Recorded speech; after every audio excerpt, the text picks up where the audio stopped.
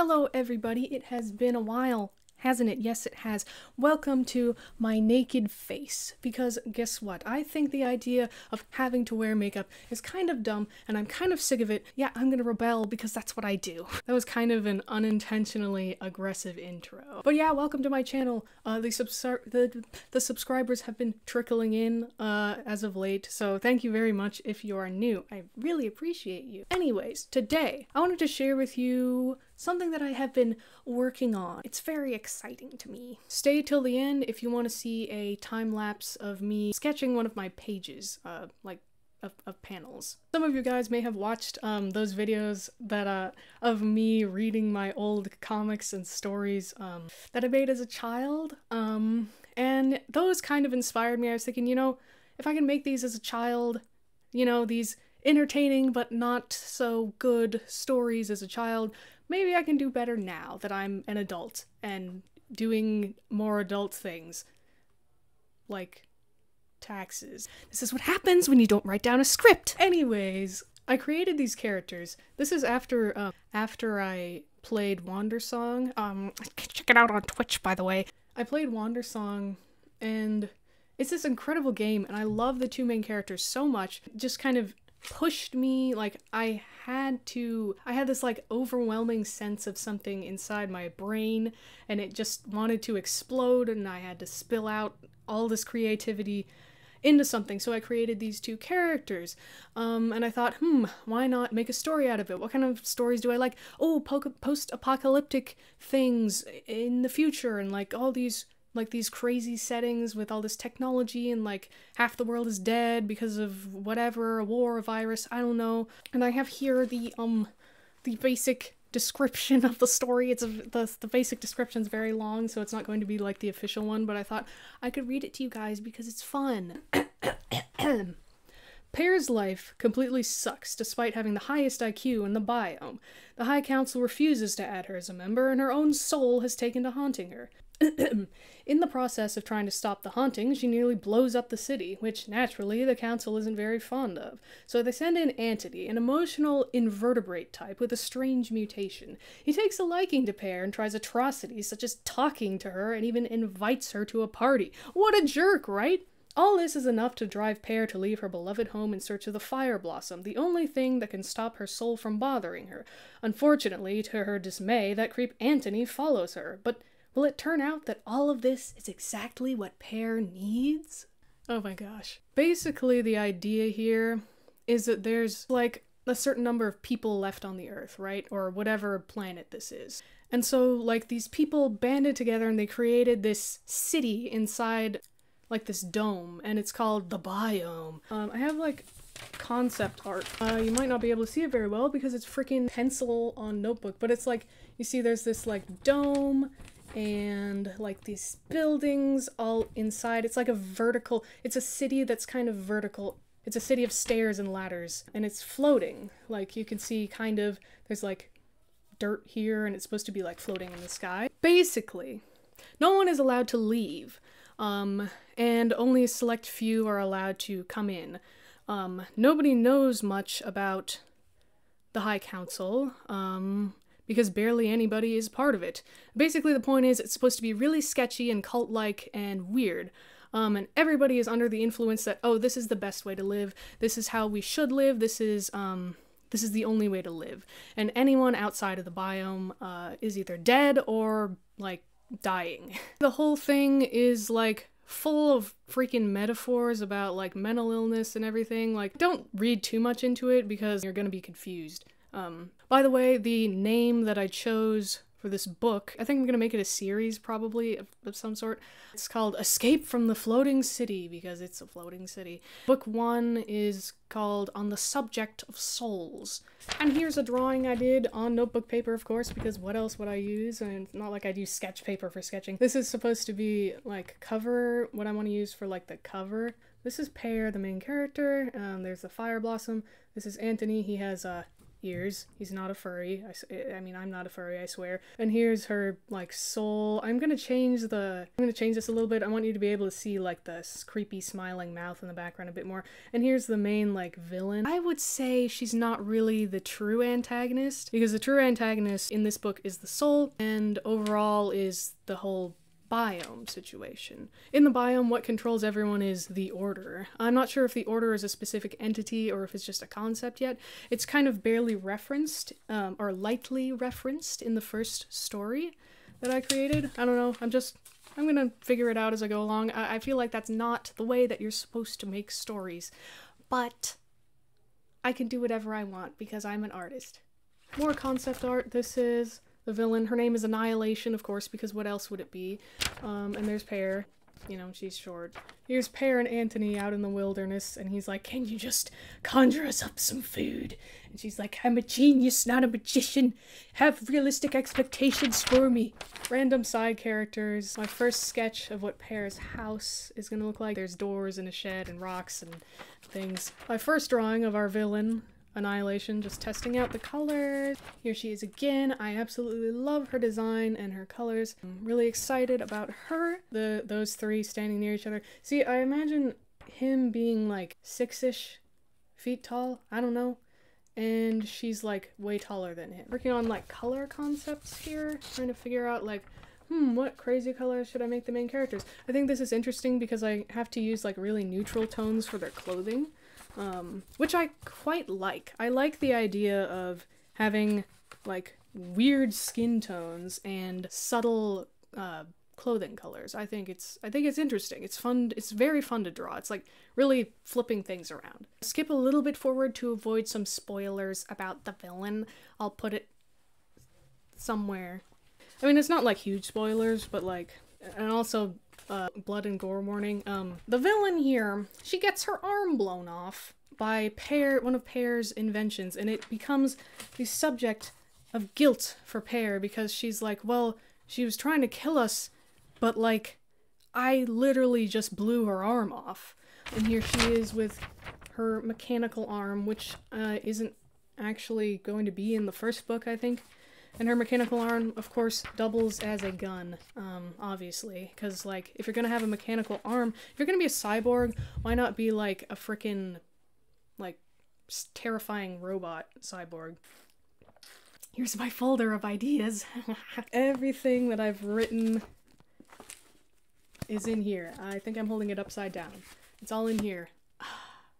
I'm so happy. Let us see. And of course, I have a little dedication right here. That's for anyone who has ever faced loneliness, because that's kind of the whole theme, the main, like, theme, I guess, of this, facing loneliness and how these characters have dealt with it in the past and them learning healthy ways to deal with it. So we start out with Antony at his, like, office job. Very vague, you know, there isn't really a lot. It's an office job, and he's really bad at it, basically. And he's about to be fired and sent to the mines, which everybody tries to avoid being sent to. But his boss is like, fine, I won't fire you. I'll give you one last chance. I'm going to send you to work with this creative, as they're called, which is Pear. And he's sent there as a watcher, which means that he is trying to make sure she doesn't cause trouble, or blow up the entire city. This is one of my, favorite pages in the entire book. It's when they first meet, and I really like it. Like, he startles Pear while she's working on something, and she is so pissed about it. She is literally so angry, which of course leads to her hating Antony from the beginning. Causes a lot of problems. She basically ends up tricking him and pranking him with, like, any invention she can to try and drive him away, or just for laughs, I don't know. And he hates it. He's sick of it, but, like, anything's better than the mines, am I right, guys? The very first part of the book is a little bit about, like, how they end up tolerating each other. Antony learns to like Pear a lot quicker than she learns to tolerate him. Basically, at one point, he brings her to this party, and it does not go well for her, let's just say. And her soul ends up appearing and giving her a haunting, and she freaks out and she's like, I can't do this anymore, like, I need to get out of here, I don't fit in, I need to leave, I need to find the fire blossom so that I can get rid of this thing.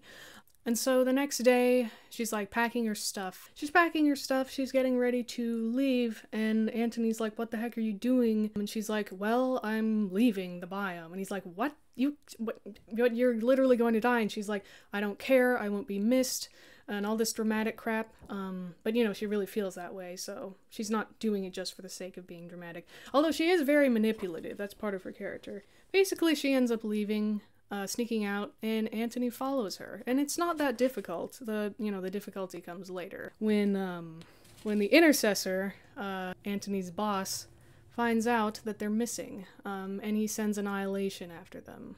You know, basically she tries to kill them because her name is Annihilation. They fight back.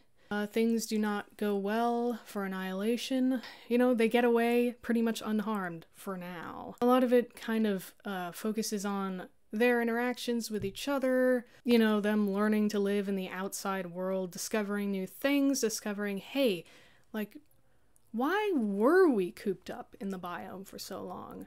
Just asking questions like, why did we think that this is the best way to live? Is it really the best way to live? Questioning, like, what happiness is, questioning why they're here, what they're doing, why they were stuck in the biome in the first place, and like, why is the Order so important? Like, is the Order, does the Order really have our best interest in mind?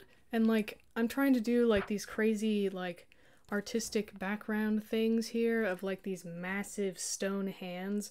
Literally, like, throughout the entire story, nobody references them, nobody acknowledges them. Not 100% sure what well, actually I have lots of ideas, but I'm not ready to share them yet. But basically, they're left over from a war, essentially. So I decided that there would be like giant insects in this world, and that's mainly what Pear and Antony end up eating for their entire journey, because like, that's what there is. There's lots of insects. I kind of like to imagine that insects are a big part of the culture in the floating city. There's a lot of them, and there's a lot of them outside as well. One of my favorite parts in the story is when Pear has this dream, this like nightmare, you know, kind of because of her soul and everything with her soul. Basically, it's about guilt, without spoiling too much. You know, there's a lot of guilt, and you see there's a focus on hands. I'm not really sure 100% why I did that, but there's a lot of hands in this book, you'll probably notice. But I'm gonna do like lots of colors because there's like stars and like all this stuff. You guys know I like drawing stars. I don't know why. Like, I never really had an obsession with space or anything, but for some reason, like, now I just, whenever I draw, I need to include a sky or like a moon or like a star. By the way, Pear's soul is one of my favorite characters. She's just so like obnoxious. That's probably the right word to use. She's like so weirdly evil and manipulative. Like, I know what's best for you, Pear. I've got your back, Pear. I'm the only one you can trust. Everyone else is dangerous except for me. And all that kind of thing. And there's this one scene, which I haven't really fully drawn, I guess. It's just like, Pear is like trying to take a bath, and her soul is bothering her, and she's like, go away, you freaking frick. I don't want to talk to you right now. And her soul's like, silly human, fine, but I'll leave you with this thought. Happiness is a lie, and you will never achieve it. Bye! And I just love her character because she's so ridiculous and like over the top. Basically, the climax of this book is the whole process of her severing her soul from her body, and it is quite intense, if I do say so myself. So I'm going to avoid showing you any of those drawings because of spoilers and all that. But yeah, I think it's a fairly interesting concept. My only worry is that it is too chaotic, because there's kind of lots of different types of things going on. Like, it's not just about her soul, it's not just about her friendship with Antony, it's just kind of like, it's a lot of things. And you know, the whole thing with the biome and stuff. But I'm hoping that these are just kind of overarching themes that I'm hoping that I can blend them together well, is what I mean. But either way, even if it's not really a great story or written perfectly or whatever, I think I can definitely confidently call this art, an art that people will probably enjoy, even if it's not perfect, because that's what art is. It's imperfect. I'm super excited about this story. I'm super excited about these characters and these drawings. It's so much fun. I loved writing the story, and I'm loving polishing the drawings and creating the panels and everything. It's so much fun. I'm beyond excited to start coloring this, because it's just going to look freaking amazing, in my opinion. So yeah, just please subscribe, because I'm going to be talking about updates for this and everything. And so, like, I'm gonna publish it online somewhere, somehow, and I'll, like, give you guys the links when that happens. I really wanted to share this with someone because I am so excited. Like, this has been a dream of mine since I was, like, 5 years old, and now it's finally starting to happen. And, like, I really hope that, like, if you're interested, please just support me. I don't know. Check it out once it's finished. It's gonna be so exciting. Thank you guys for watching. I'll see you next time.